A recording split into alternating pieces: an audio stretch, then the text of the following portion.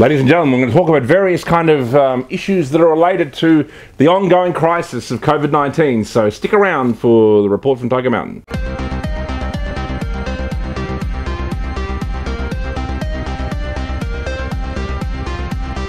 Okay, ladies and gentlemen, I want to talk about three issues today on the report from Tiger Mountain in relation to the COVID-19 crisis.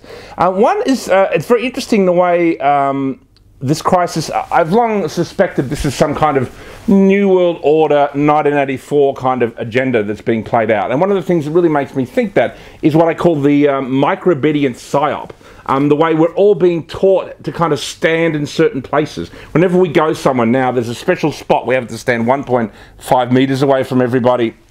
And there are little marks on the ground, stand here and stand there and exit through this part of the shop and exit through that. And this is all what I believe is a Micro Obedience Psy Op. It's basically slowly introducing the hard boot of totalitarianism, but in a kind of almost, is it a kind of microaggression kind of way? I don't know, you could even borrow that phrase maybe, but it's like, you know, making us obey almost small and pointless like kind of totalitarian instructions, so that when the really big ones come in, we're already in a kind of totalitarian state of mind. So I believe that is sort of going on at the moment, and I think we need to be aware of it. Obviously, I mean, I don't know, maybe some of it is necessary at the moment, so I guess maybe we have to go along with some of it, but we should still be aware that this, I believe, is a kind of micro-obedience kind of psy-op. And also an interesting thing too, in relation to the riots in relation to Black Lives Matters,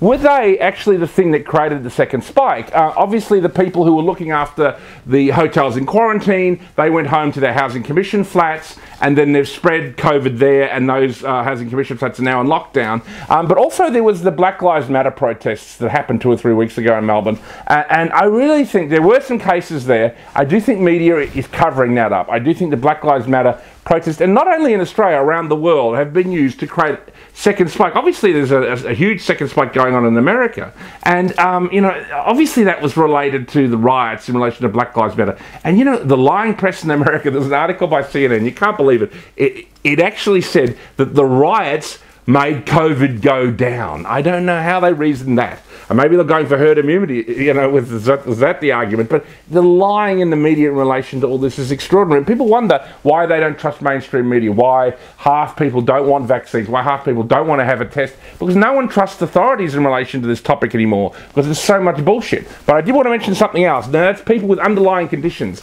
You know, one of the reasons we have lockdown, and one of the reasons Australians have taken such a hit this year in relation to the economy and stuff, because we do want to take care of people who have underlying conditions for which this virus is particularly threatening. And I think that's a good thing. I think Australians do have empathy and, you know, are caring of old people, like our parents, and also people we might know who have underlying conditions. So, you know, that is one thing, you know, that's why we have lockdown, that, you know, and, you know, Donald Trump has shown we can lock down and our economies can come back. Okay, and we've got to solve this problem in Victoria, and we do have to take care of people with underlying conditions and, you know, people who are older, like our parents and our grandparents. So that's very important. Even though I might believe conspiracy theories and stuff, we must do everything we can to protect, you know, the vulnerable Australian citizens who have great value to us. So that's what I wanted to say today on the report from Tiger Mountain. Thanks for listening.